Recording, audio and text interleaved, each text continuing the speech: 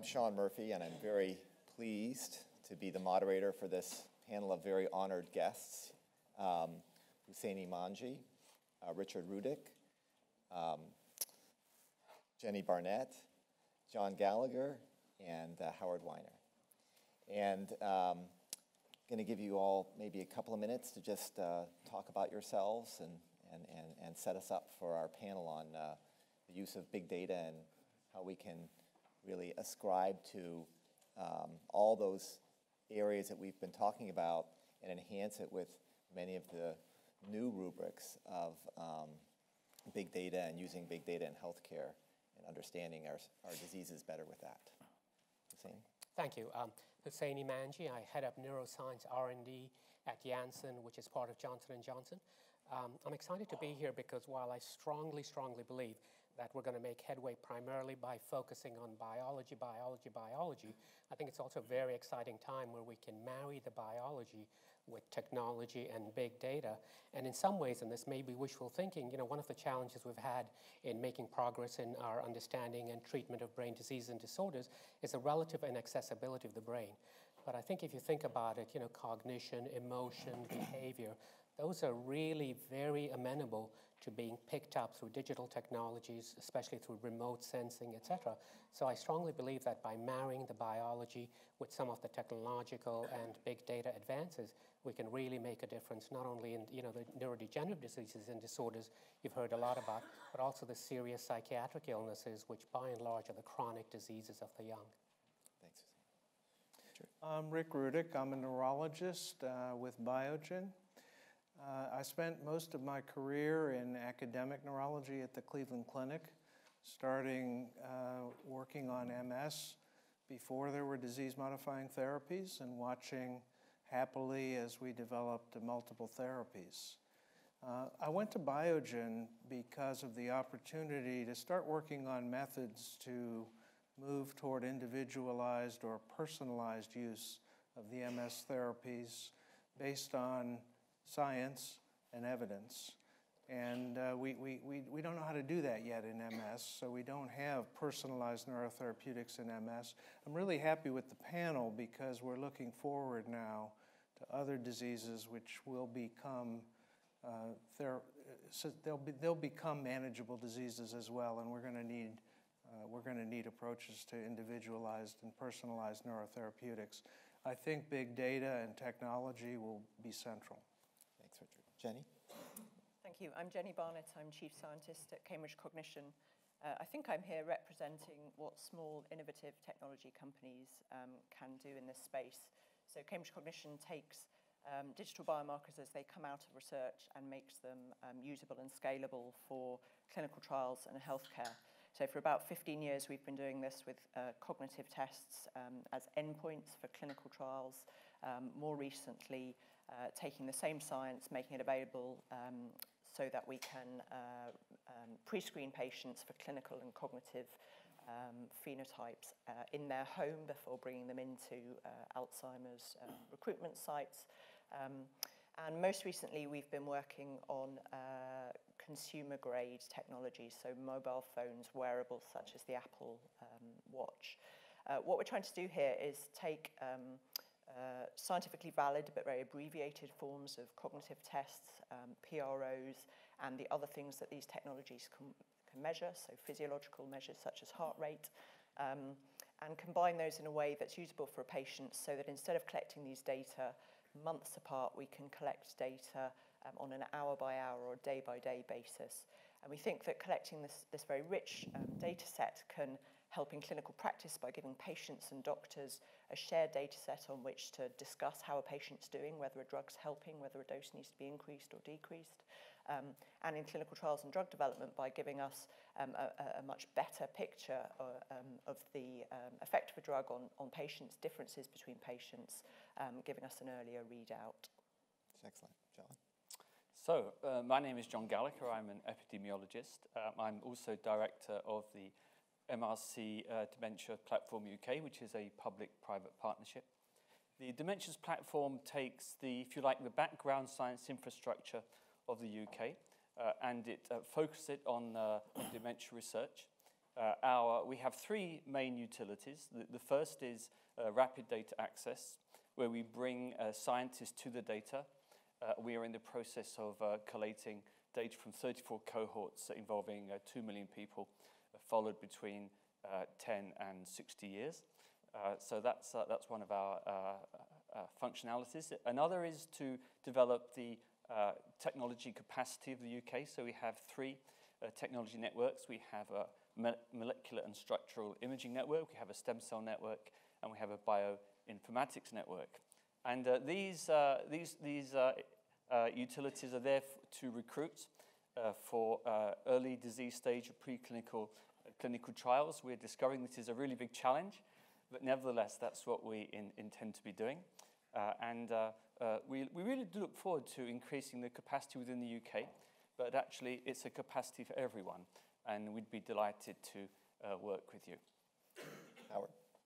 I'm Howard Weiner. I'm a neurologist. I'm at the Brigham and Women's Hospital in Boston. I founded and direct the Partners MS Center, which has followed patients for the last 2 decades with the disease. I also co-direct the Ann Romney Center for Neurologic Disease, just established with Dennis Selko, where we're studying multiple sclerosis, Alzheimer's disease, Parkinson's disease, ALS, and brain tumors. In terms of big data, I've been fortunate, as Rick has, in my lifetime to see treatments for MS being developed. And this raises very big questions. What do we do when we have a series of treatments? Which treatments do we use? And the other question is, what have we learned in MS that can be applied to other diseases? I think we have one of the most exciting programs in big data going on in collaboration with Biogen, and probably the biggest big data group in the world, Google, who have Verily, a company they started. And in our study of the patients we have at the Brigham, we are collecting literally terabytes of data on each patient, where we integrate studies of blood, serum, stool, urine, saliva, and MRI to try and understand the individual patients in addition to connecting them to devices. So it's a very exciting time. Thank you, Howard. So I can't help but be impressed with the earlier panels that we had here. And one of the things I thought was made particularly clear was that much of what happens in many of the dementing and degenerative diseases is precedented by up to 30 years of a prodrome where we don't really ever currently, with our current optics, have the ability to know that is brewing the whole time. And then I was impressed by the fact that PET scanners might be an interesting solution, but for 47 million patients, that's not really going to work. But we do, most people in this room have a handheld or an iPhone or an Android that might enable us to do some big data analysis. And so, Jenny, for example, I know that you're involved with some of that kind of work. Yeah, that's right. I think one of the things that, so we work in products that range from medical devices where you assess patients on a one-off visit and you're trying to make a probabilistic judgment on the basis of that. I think what the ubiquitousness of these devices offer is an opportunity to be monitoring people over time. And we know that if I assess you once, I can say something about your risk for disease. If I know how you're changing over time, I can say something a lot more specific about your risk for disease. So I think one of the opportunities for big data in this area is simply to have a better understanding of risk, a better understanding of people's baseline before they come into clinical trials. If you think in the Alzheimer's space, a better understanding of whether someone is on a more rapid than is normal progressive pathway, no matter how early in the disease we're trying to work. And that's something that I think is now possible given these kinds of technologies. Amazing. And Husseini, I think you're doing some of that too.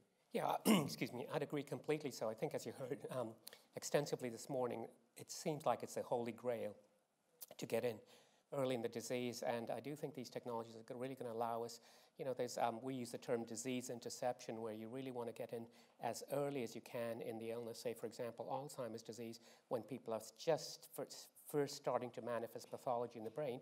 If you're doing studies there, you'll be able to demonstrate some, for example, hopefully some cognitive changes and hopefully ameliorate some of those. But then society, regulators, payers, etc., demand that you sort of relate those to long-term functional outcomes, and these technologies may really allow us to do that in a very ecologically valid way. So in the real world, be able to relate these cognitive changes to real-world outcomes that matter. I think you heard earlier from Hugh Perry indirectly how, we've got to recognize that what the brain sort of does for a living is, is the cognition, the emotion, the behavior, and we've been so far left to sort of subjective, relatively soft endpoints. These technologies allow you to make them much more objective, much more hard.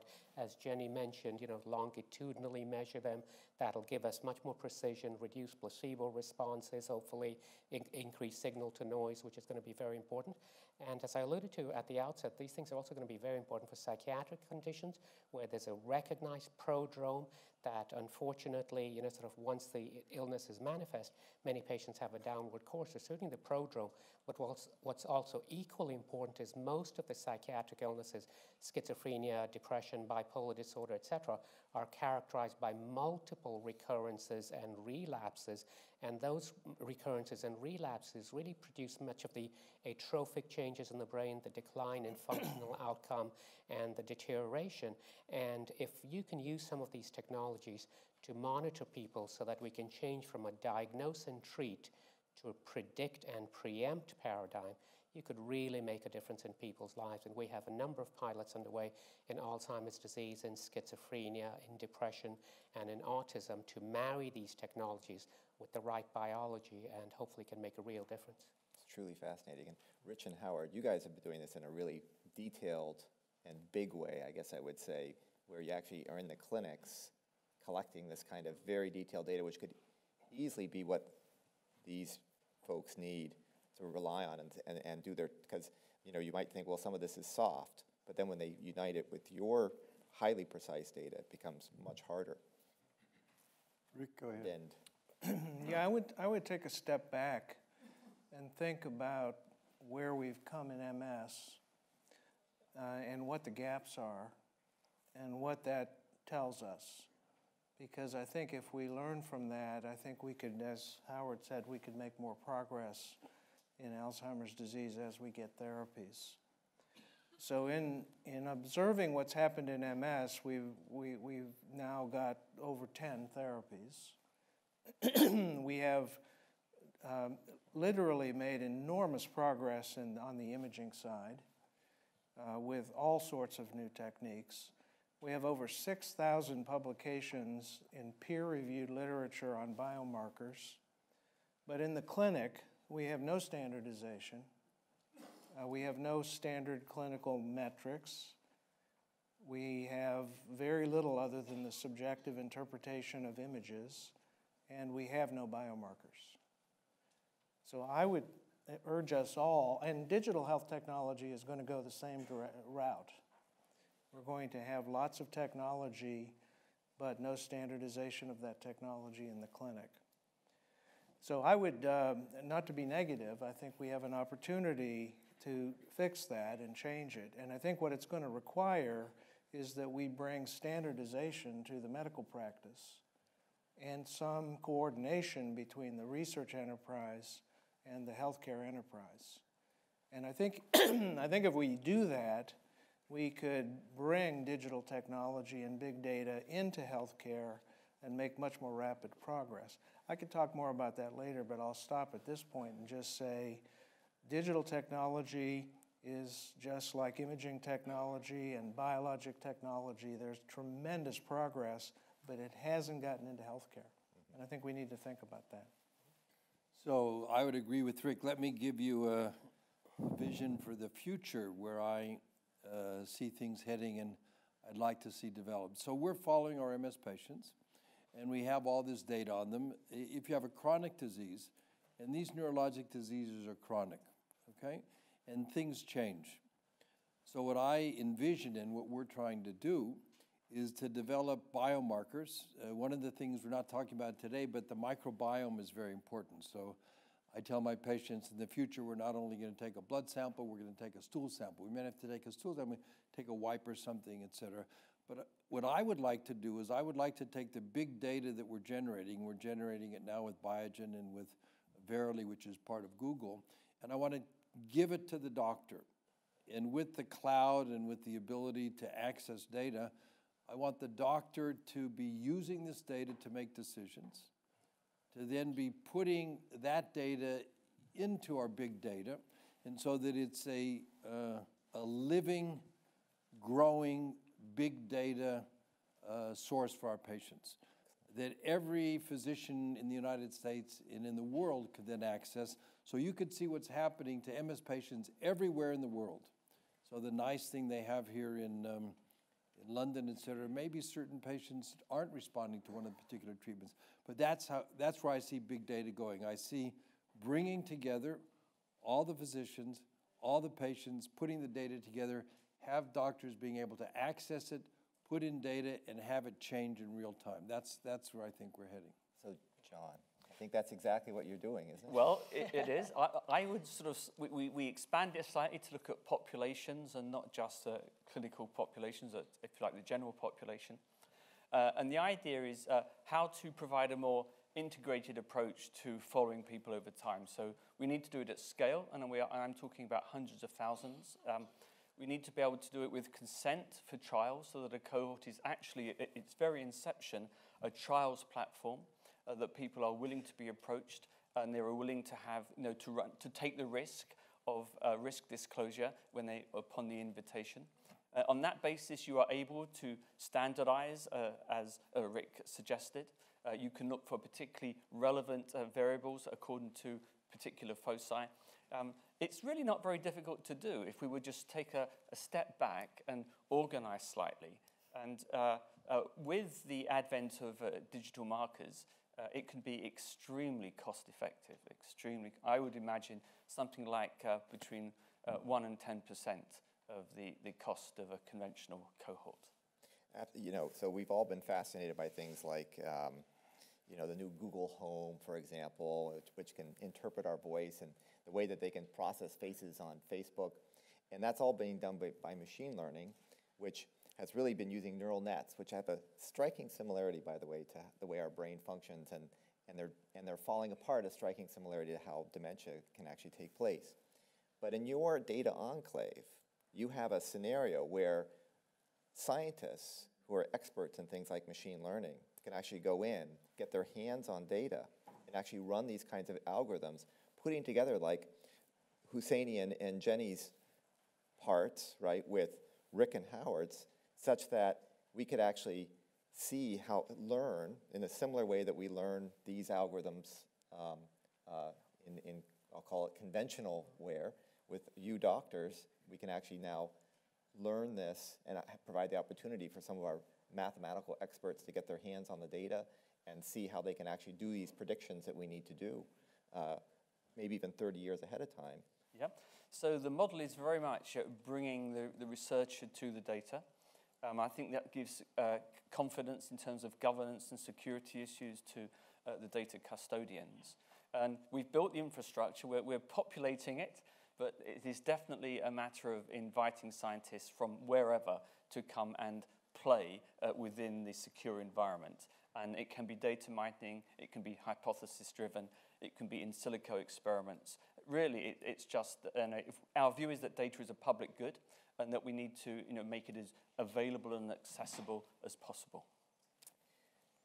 Now, Jenny, let's say we're incredibly successful and we can predict, just based on your iPhone and your movement patterns, that you're going to have Alzheimer's in 20 years. How do we return those results to patients who might not be that warm and fuzzy about getting them? So, yeah, that's a really important question, and I don't know that I have the answer to that. I think that there's an education piece, and when you're talking about the outcome of machine learning models, this is a long way from clinical practice right now. It's a long, long way from patients' understanding of disease and risk and probability right now. So part of what we all need to do is that piece about education. So as we have beautiful machine learning models in John's data set and others that can help us to learn new things, we need to take that in two directions. We can use that to tell us something more that we didn't know before about the real biological nature of diseases. Maybe for Alzheimer's, we feel like we know what that is, but for mental health conditions, Husseini was talking about depression, schizophrenia, bipolar, how we cut those apart is something that's very, very unclear. Are those really three entities, or are they something different? But these multi-domain data sets, multi-domain large data sets can start to teach us better about that basic biology. And then in the other direction, we need to start returning data that's useful to clinicians and to patients. That requires not only getting the data science right, but then a level of interpretation that is useful. So our experience is that primary care doctors, for example, don't want to know someone's probability of being in the early stages of Alzheimer's. They want to know red, amber, green. Do I do something with this patient? Do I send them on a diagnostic pathway? Do I reassure them that they're fine? Do I ask them to come back in 6 months' time and test them again? So that kind of simplification is necessary for non-specialist clinicians, and it's certainly part of the pathway of getting to something that makes these data useful to patients. Husseini, what do you see as the main problems here? Yeah, I would tend to agree completely and echo what Richard mentioned earlier. While there's tremendous promise here, we've got to do it right. And, there's issues around privacy, there's issues around trust, there's, who owns the data, who's the data going to be made available to. As you all know, we're in the middle of, concerns about hacking and all those things. I think a couple of other concerns include, sort of regulatory potential acceptance, because theoretically this isn't just about, sort of feeling slightly better on a Sunday morning. These are things that are going to hopefully help us make medically informed decisions. So we've got to do it right. And I think something that I think is also very important is that, in my opinion, this isn't to take the place of medical, clinical judgment and care, and it's to aid that, to improve the quality of the decision making. Again, in almost every disease and disorder we deal with, you sort of ask patients to retrospectively think about what their signs and symptoms have been like over the last month. That's notoriously inaccurate. With real-time data, not only can you get it objectively, but more precisely, and you can, act on it in a more meaningful way. But you've got to make sure that you can help educate the clinician population that this is going to be a tool that aids them, rather than something that they should be threatened by. Because we want to make this as useful as possible. We use the term, sort of a learning engine, because we think like almost any biological study, you wouldn't jump into, phase 3 clinical trial without first learning, validating in independent cohorts, refining, and then getting out there. Right now, there seems to be almost a cottage industry of, the app du jour that's being put out there with a lot of claims, and we've got to be very careful when we're talking about medical decision making to do it correctly. So we're really talking about some deep phenotyping now. Rick and Howard, you've been really on the forefront of collecting this in a very systematized manner. Is there any lessons that you've learned so far that you would say we should now apply to this deep phenotyping of dementia? First of all, I think that we could apply technology to get data that physicians already understand and need at lower cost. And I think that would be a good move, because digital technology has to provide value at the point of care. And so one way to achieve acceptance by physicians and patients is if the nature of the data is familiar and is going to be helpful given the current state. And I think that's a tremendous opportunity for advancing digital health technology right now.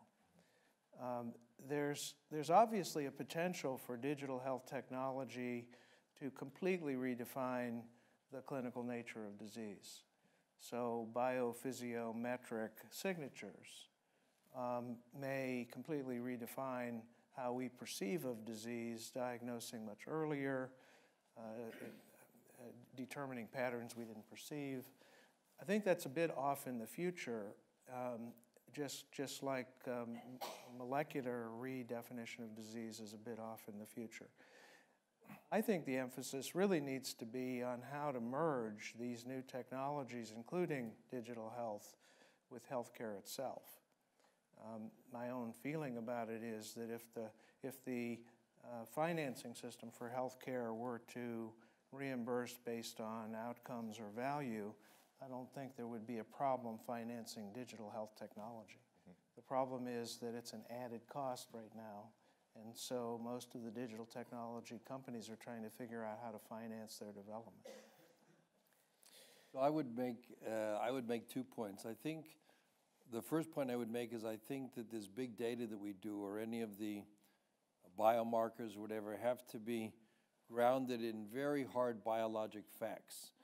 And so that we need to link what we're seeing, for example, in Alzheimer's, or we're doing it now in MS, to very specific aspects of the disease. It may be something in the blood, it may be something in the urine, it may be something on MRI, but it needs to be linked to a very hard biologic outcome. And then that needs to be validated. So we link it to a hard biological outcome, we validate it, that's what we're doing, and then we can apply it broadly. So I think if you talk about Alzheimer's or dementia, we're looking at the same thing. What's the hard biology it's linked to? How do you validate it, and how do you look at it broadly?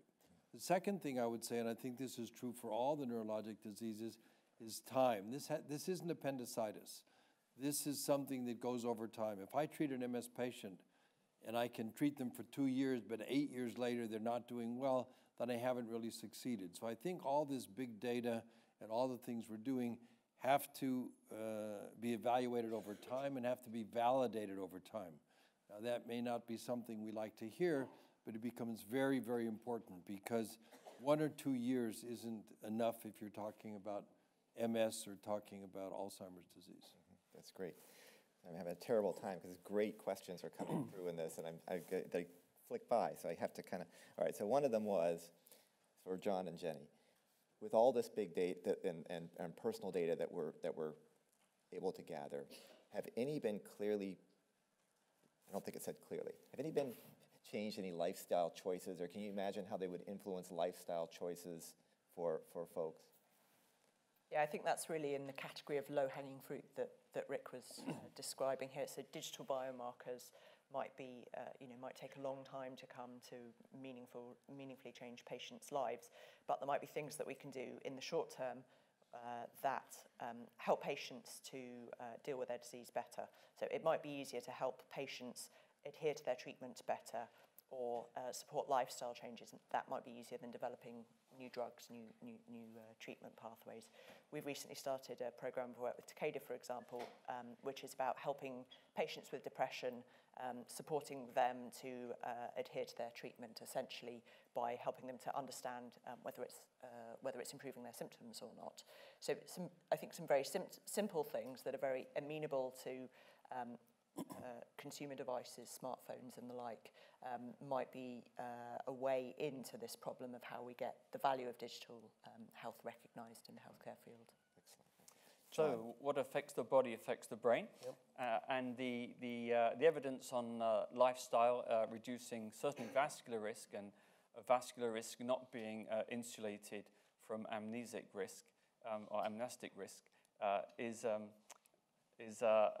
very, very useful. I certainly take a little bit more exercise than I used to, and contrary to observation, I eat less fat. Though I think the best treatment is called Glenfiddich. Once a week. If I could just add, so I think, I'd agree completely with the comments you just heard, and I think if we're able to get to, maybe perhaps using some of these digital technologies to come up with a number for, some of these domains, then you can basically track it like we do cholesterol, blood pressure, etc., and at least get some feedback that the lifestyle changes you're adopting are at the very least preserving that cognitive health, if not even improving it. Because I think that's one of the challenges we have in this space, is you don't have necessarily the feedback loop that anything you're doing or not doing is having the desired impact. And if we can start to quantify these things in a little bit more facile manner, I think that will be the benefit as well. Absolutely. So Howard, sorry, Shawn, if I could just the public health fact of the matter is that what makes a big difference at a population risk level actually makes a very small difference at an individual level. So in one sense, although I think feedback is really critically motivationally, and when you're on the downward curve, it's easily detectable. When you're just at those very early preclinical stages, it's exceptionally difficult to detect. But nevertheless, to move from we have a brain problem to actually we want to promote brain health and have that cultural change where people's everyday psyche is wanting to maintain their cognitive health, wanting to adopt a lifestyle which promotes their cognitive health, and being able to monitor it without prejudice or without stigma, I think would be a fantastic way forward. I agree, and I think that's one place where there is, where even though patients don't understand the complexities of data in the way that we think about them, the message that, for example, one's brain health is as manageable as one's cardiac health is something that, you know, there's a huge opportunity there. That's something that patients don't understand at all. They don't realise that you can prevent dementia to about the same extent as you can prevent a heart attack. Absolutely. And another question came through as far as, so knowledge is power to the patient, but what about access to their medical record? I mean, so Rick and Howard, you're collecting massive amounts of data, but do patients have access to that data, and could they, in a similar way, make decisions based on that? Well, they, you know, if we can give them access to all the data, but they can, you know, there's a million points of all the different things. But we have, we've collated everything into a one sheet that shows their disability, shows their medicine, shows their MRI, shows the things, and they could look at their disease over 5 or 10 or 15 years, and we hand it to them. And they really enjoy looking at that. It makes a big difference. So I think that we do need to give the patients some pictorial representation. It needs to be over time, and they need to understand it. Sometimes it's frightening to them because they don't like to see which way things are going. Many times in many of our patients, where they're doing well, they say, oh my God, I've been seeing you, Dr. Weiner, for 15 years, and look, this is all flat. That's very exciting. And Husseini. So one of the questions is, what can we do? So we're talking about this great technology, but it hasn't been so much adopted by physicians. So what can we do to improve the rate of technology adoption by the physician? You know, I do think, as I mentioned earlier, I do think it's one of those things that you want to get physicians to adopt them. You want individuals to adopt them, but I do think you want to be careful, like in anything, not to overpromise. So I think we're at that stage where we want to collect the data. You know, sort of we're living in this world where almost everyone has the mobile phone. We've got, you know, connectivity and a lot of those things. So the ability to both passively collect information or in some ways to relatively easily, you know, sort of enter information, I think that is clearly there and is relatively low in terms of the burdensomeness. So I do think it behooves us to sort of make sure that we're capturing this information. As I mentioned, and I may be repeating myself, I am concerned that we don't do too much too soon in terms of trying to suggest we know exactly what this means before we do, because you can have, you know, blips in data that may or may not portend something, you know, serious, etc. And we want to make sure that if this data is being collected by the medical professions, I think, you know, for this kind of data, it's actually going to be patients who own them and make them available to others. So we want to be careful not to be suggesting that if you see this thing, it definitively means this for you. But I think the more we can educate people to collect the data, we can make meaningful advances in terms of understanding and ultimately get to a point where we can really make recommendations based on it. Great, so thank you. So 20 seconds each, going from Howard to Husseini. What's the main message you think we should convey? Well, I think we should take the big data, we should put it all together, and somehow or other give the patient a number. And so that they see what the number is, they see where they are, they feel good, they feel bad, That's the communication. I sometimes give my patients A pluses. They love that. And then they say, well, last time you gave me an A plus, this time only an A. Why is that? So I think that's what I would do. I think we need to change the big data into numbers that patients can understand. Shawn. Okay, I would take a step back. I think our biggest resource is the population at large.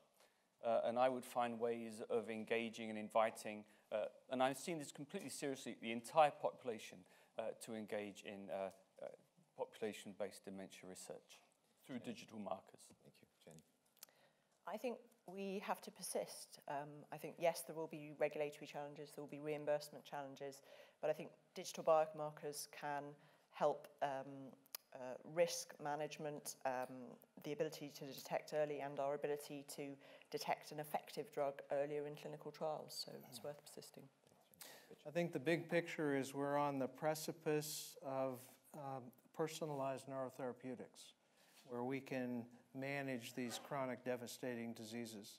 The opportunities, which are also challenges, are an explosion of technology, digital, informatics, imaging, and biology.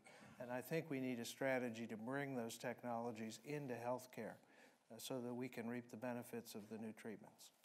Husseini. Yeah, I'd largely agree with that. I think as my colleagues have mentioned, you want to marry the biology with the technology. As Jenny mentioned, there's a number of challenges, but not only are they surmountable, they're very worth surmounting, because I think this is one of those few areas where brain diseases and disorders are actually going to benefit disproportionately compared to other conditions, because these are readouts for the brain.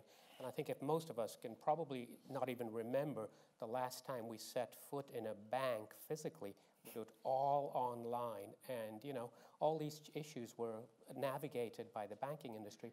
I don't see why we can't do it here to help humanity. Thank you very much. Thank you very much.